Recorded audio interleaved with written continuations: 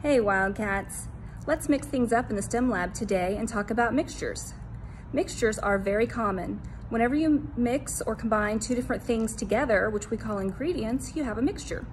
For example, mud is a mixture of dirt and water. Cake batter is also a mixture and it has lots of different ingredients. If you wanted to make a vanilla cake, you would use ingredients like these: butter, powdered sugar, milk, salt, baking soda, baking powder, eggs, flour, sugar, vanilla extract, and sour cream. Sometimes it's easy to see the parts of a mixture. For example, we have a bunch of Legos, which are a whole lot of different blocks of different sizes, shapes, and colors. And we also have some loose change, which has quarters, dimes, nickels, and pennies. You can see all the different parts of these mixtures. Here are a couple of other examples of mixtures where you can easily see the parts, or at least most of the parts. With pizza, you have the crust, the pizza sauce, cheese, and pepperoni. You can't see the sauce because it's buried under the cheese, but you can easily see the rest of the ingredients. And then we have Chex Mix, which has cereal, pretzels, bagel chips, nuts, and spices. Other mixtures are made of very small parts. The parts might be so small that you don't even see them as separate parts, or they may be mixed together so well that you can't see them. When you take water, sugar, and lemon juice and mix them together, you get lemonade. But once it's mixed together, you can't see the individual ingredients. You just see the glass of lemonade. Another yummy example is a mocha frappuccino. There's coffee, ice, chocolate syrup, whipped cream, and then even more chocolate syrup on top. But once they mix it all together, you can't see the coffee and the chocolate syrup that's mixed in the ice. All you can see is the drink and then the whipped cream and chocolate syrup on top. Here are another two examples of mixtures with very small parts. First, we have cement, which is a mix of sand, water, and gravel. And then we have some Windex, which is a mixture of water, chemicals, fragrance, and blue dye. In both of these, you can't very easily see the different parts of the mixture. Ingredients in mixtures don't change their properties. If I had a pile of red buttons and a pile of blue buttons, when I mix them together, would they turn into purple buttons? Of course not. The red buttons would stay red and the blue buttons would stay blue. The parts of a mixture keep their properties.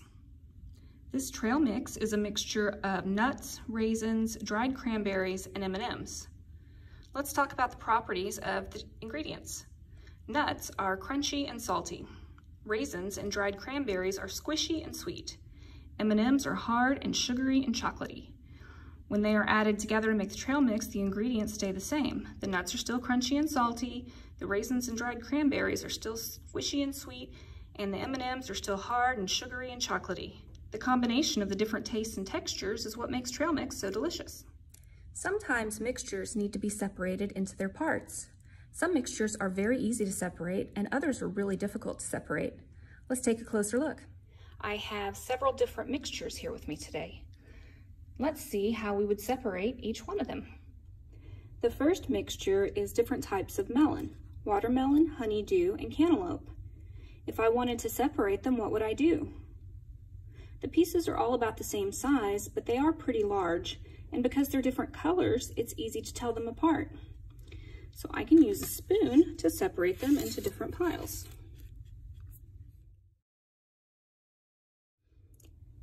And now we have the three different types of melons separated. My next mixture is metal paper clips, plastic paper clips, and coins. How could I separate these ingredients?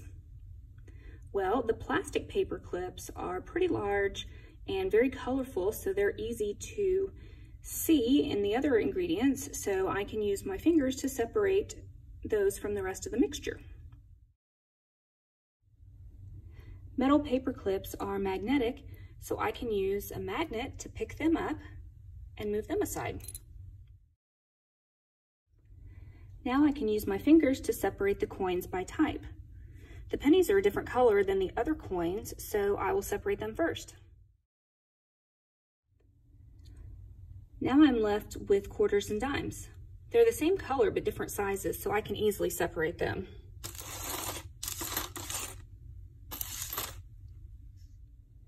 This mixture and the fruit mixture were both very easy to separate. Let's look at some more mixtures. Now I have a mixture of rocks, gravel, and sand. How would I separate the ingredients in this mixture? Since the rocks are much larger than the rest of the mixture, I can use my fingers to separate those out.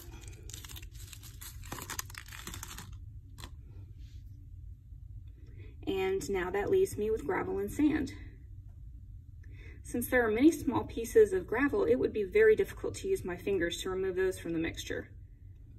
The pieces of sand are tiny, so if I put the mixture into this sifter, all of the sand will fall out, so I'll be left with only the gravel.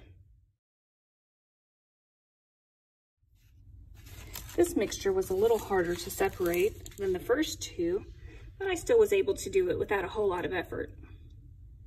This mixture may look like salt and pepper mixed together, but what it actually is white sand and iron filings. The pieces of sand and iron filings are very small, so using my fingers would not be a good way to separate these. It may be almost impossible to do this. So what do you think I should use? Iron filings are magnetic, so I can move this magnet through the mixture, which will pick up the filings.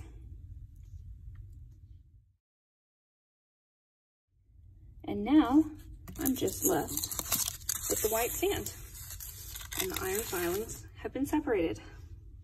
My last mixture is sand and water. How can I separate these ingredients?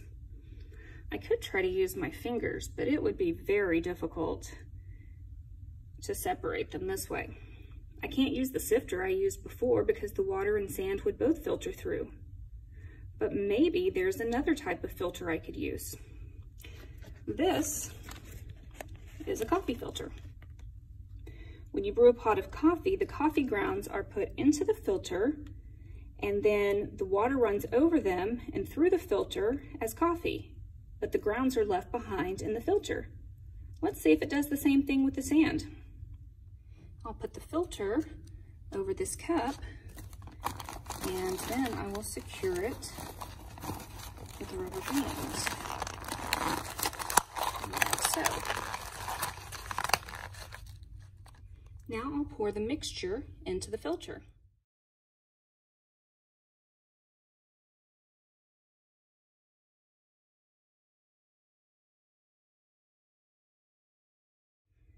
The water goes through the filter and into the cup, but if I take the rubber band off, you can see that all of the sand stayed behind in the filter, so the mixture is now separated. I hope you've enjoyed learning about mixtures with me today. I'll see you next time, hopefully in person. Bye.